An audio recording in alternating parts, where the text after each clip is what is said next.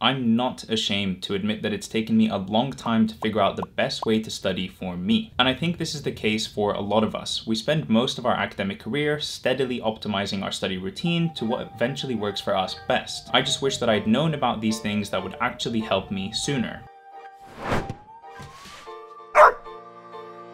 Building strong habits is one of the ways that we can be more productive in our lives. The trouble is that it's really hard to form habits and actually stick to them. Knowing how to do this is key, but even more so is knowing which habits you want to try and form in the first place. In the past, I've stuck to studying habits for lots of reasons, and a lot of them weren't because they were the best habits to stick to. We've all done this, sometimes we follow how our friends are studying even if it's not ideal for us, or we might even do things like revising topics that we already know because it makes us feel good. There's all kinds of habits that we do for the wrong reasons. It can take a lot of time to figure out which habits you want to stick to when it comes to studying, so to save you some of that time, here are my top 7 habits that really changed my studying life. You might not know this, but medical schools are notorious for examining students in completely different ways. One university might want you to learn the anatomy of the whole body in your first year, but in less detail than another university, which might want you to learn every aspect of the upper body in your first year. Some universities like to test students in completely different ways than others. We've got multiple choice questions, short answers, full-on essays, and everything in between. Some are more clinically applied, and some are more theory-based. The list goes on. All of this is important to remember because ideally you want to tailor your own studying strategy to the specific exam questions and content that are being taught at your university on the course that you're on. This of course helps us score as best as we can. Now, one way to do this is to be guided by past paper questions. Instead of learning all of the material from the lectures, the tutorials, etc., and then using past paper questions in the last couple of weeks to figure out what your exam is going to look like, it's a good habit to get into to check what your past paper questions look like early on in your studying. Looking at them will not only show you what the questions are going to be like, but more importantly, it shows you the patterns of the types of content and questions that are going to be asked. This means that you can start to tailor your revision by spending more time on those high-yield topics that your professors and your university love to ask you on. If you can get to the point where you have a clear understanding of the things your school want you to know and how they're going to test you from past paper exams, then you're setting yourself up for success. It's always a good habit to get into early on, whatever the course is that you're doing. Studies done by employers show that their employees are 50% more satisfied when they're working with others, and the quality of the work produced increases as well. I really believe this is similar when it comes to studying for exams. It's really beneficial to work with other people. It's so tempting not to make the effort and to decide that you're going to follow your own timetable and that you don't want to be potentially distracted by others, but honestly there's so much benefit from working with other students. You're in a supportive environment, and this usually leads to feeling more empowered to do your own best work, and being with friends means that you're fully engaged in the task that's in front of you because you're all working on the same thing at the same time. On top of that, the feeling of working towards a common goal with a group is a really good one, and it helps to push you and keep you going sometimes even when you might be finding studying very hard.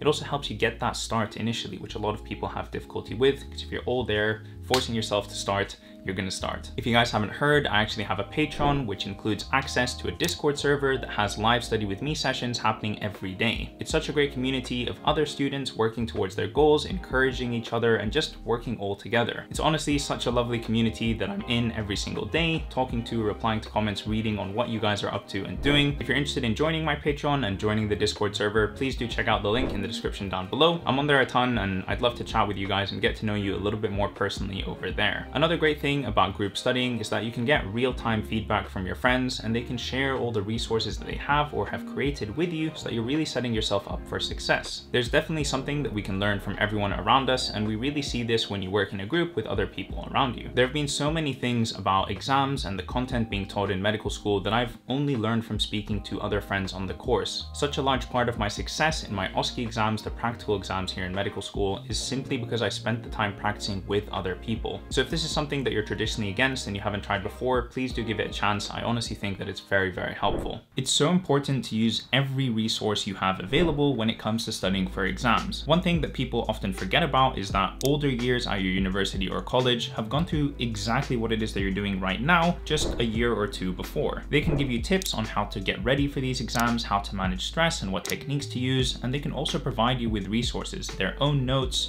good studying resources, past paper questions, whatever. You can also use use the mistakes that they've made as lessons going forward, and they'll probably have really good insights on what is going on at your school, and they're likely to understand what they test on, what's the high yield material, etc. If you ask me now as a final year medical student versus in my first year, you know, what kind of things should I focus on and how much effort should I put into studying for exams, I have a really good idea now, which I didn't necessarily have back in first or second year. And a lot of university also have societies where older years share their resources, their notes, their past paper exam questions, and they offer tutorials, peer-to-peer teaching and learning, etc. It's really useful to get involved in those things as well. It helps you feel like you're not going into your exams completely clueless if you know how other students have found those exams and studied for them the years before. It means that you're going in as prepared as you can. One of the things that I think people worry about with using a method like this is approaching the older years and asking them for resources or about their experiences. Honestly, 9 times out of 10, anyone who you talk to or message is going to be more than willing to help. They really want to help pass on their knowledge and their information to the younger years so that they can help you and make sure that you're as successful as possible. I found that joining your medical school societies or asking about tutorials and peer-to-peer learning from older year students is a good way to kind of get that in, to meet those people, build relationships with them, and then ask them for the information or the help that you need when the time comes. Joining WhatsApp groups or Facebook groups and things like that is also a really good way to get into those circles. Don't be afraid to reach out and talk to the older years. I promise 90% of them just want to help. For years, I hand wrote my notes, and that's something that I completely stopped when I got to my 4th year of medical school, just because it became unsustainable. You can check out this video over here, which talks all about that. Now, handwriting notes can be a good way to stay active during your lectures, but all of the evidence on studying tells us that note-taking is one of the least efficient ways to retain and recall information for exams. In my clinical years, I focused on active recall through answering questions and looking up the information I didn't know whenever I couldn't answer those questions. If your current or main method of studying is just taking notes,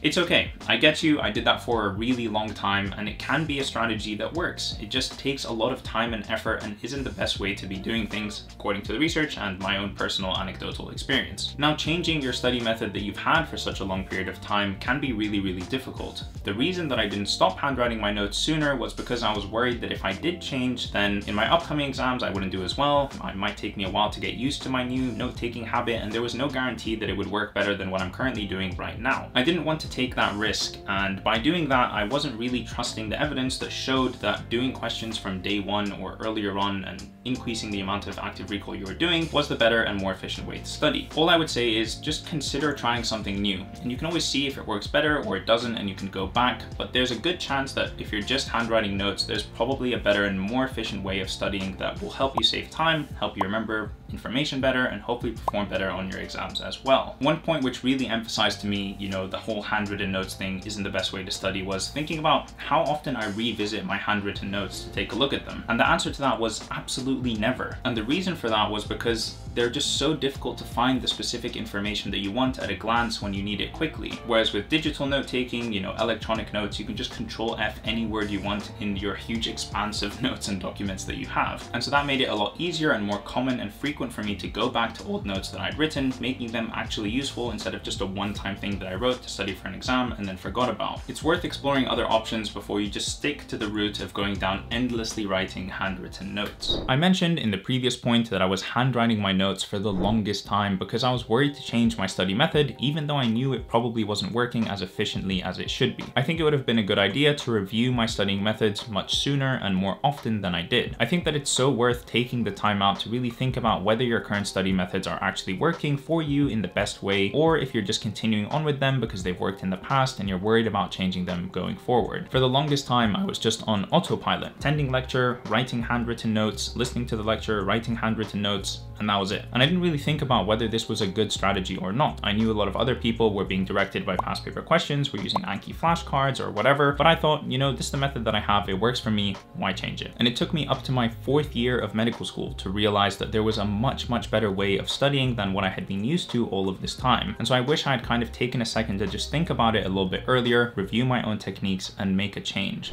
I've tried using so many electronic or digital tasks and to-do list apps, but I just never engaged with them the same way that I do when I just use a simple pen and paper or post-it note. I find it so useful having these lists right here on my desk that I can look at every day when I'm sitting, typing, and doing things on my desk. They're right here in front of me and I can't miss them. Spending the 5 minutes that it takes to think of my list and reflect on what it is that I need to do for the day is very, very helpful. On top of that, there's something really satisfying about just taking your pen and crossing off something on your to-do list or ticking it off and seeing and knowing that it's done. I see this list on my desk throughout the day, every day, and it keeps me accountable because I can see it and look at it and it reminds me of what I need to do. If you've got a digital to-do list or app and you're not looking at it as often as you'd like, or it's not serving its purpose as much as you think it should, then I highly recommend that you just ditch it and go back to a traditional pen and paper. Ultimately though, whether you use a digital to-do list or app or you use pen and paper, it doesn't matter. It's all about what works for you. So check which one you find more helpful and which one keeps you accountable and use that one. It's so easy to get lost in the thought that you hate this particular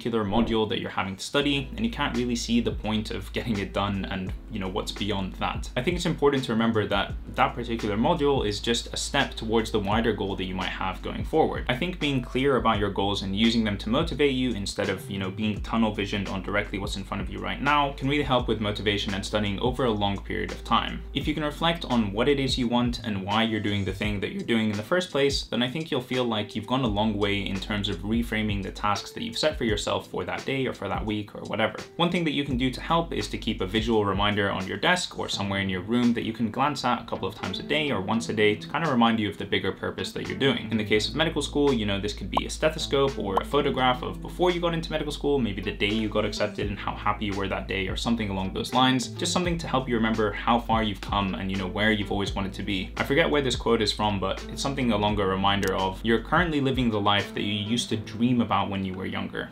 So thinking about it in that perspective kind of helps put the day-to-day struggles into context. For me, university was never about being the best in any particular topic like molecular biology or anatomy or anything like that. It's always been about becoming a competent doctor, one that patients can feel that they actually trust when they see and feel comfortable and confident around. And even wider than that, it's always been about helping people and contributing something positive or good to the world, as cheesy as that sounds, which is something that I've always tried to do with this YouTube channel as well.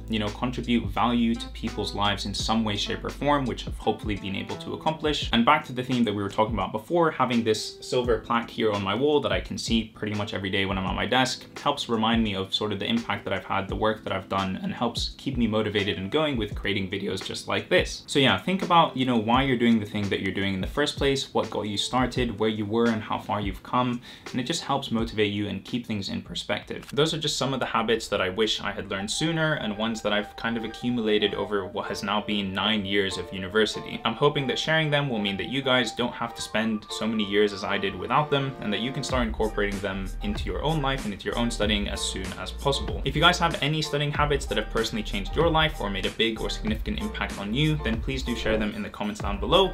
And that is it from me. I'll catch you in the next one. Peace.